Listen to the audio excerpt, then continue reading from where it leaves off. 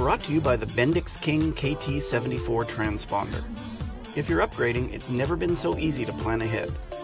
And by Lightspeed Aviation, whose Zulu Point 2 sets the standard in the premium headset market.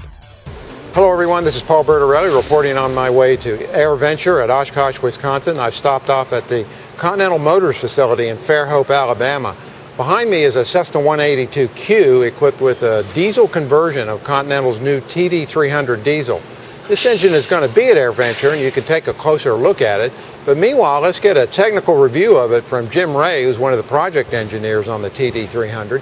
And then Mike Gifford is going to tell us how Continental plans to market the diesel engine. This is the Continental Motors TD300B engine. It was certified in December of 2012. It's 230 horsepower at 2200 RPM. The engine, from the base technology, we've increased the compression ratio from 15 to 1 to 17 to 1. What that means for a pilot is slower speeds at landing, lower manifold air pressures.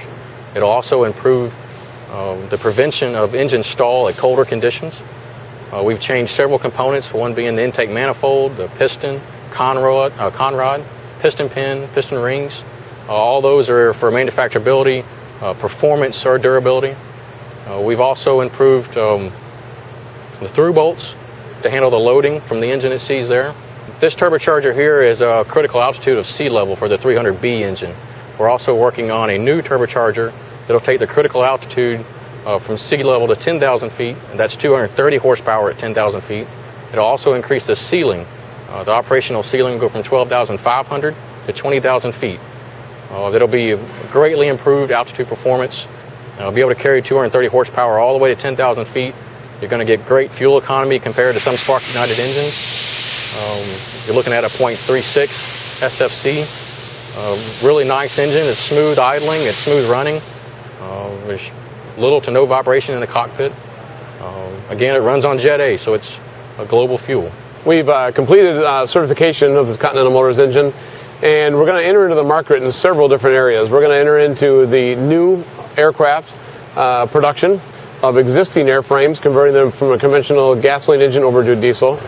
We're also going to be concentrating on new airframes, newer technology airframes for a lot of emerging markets globally, as well as searching out STC avenues in current airframes.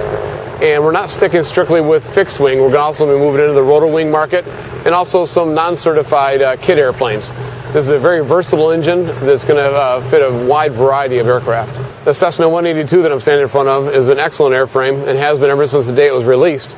But this new engine will afford it new life in a lot of areas of the world that aviation gasoline is not available today.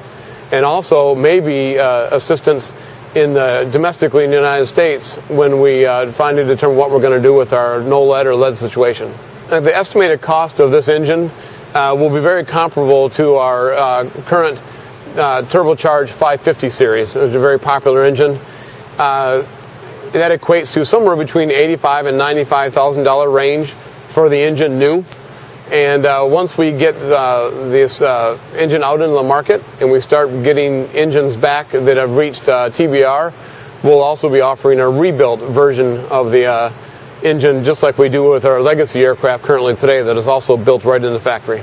These engines will be manufactured in Mobile, Alabama, alongside the legacy avgas engines.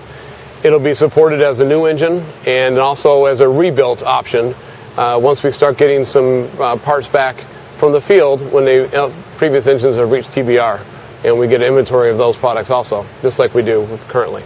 You can find out more about this engine on our Continental Motors website. That's continentalmotors.aero, A-E-R-O, and watch out for future information. And this engine should be available later this year. Brought to you by the Sennheiser S1 family of aviation headsets.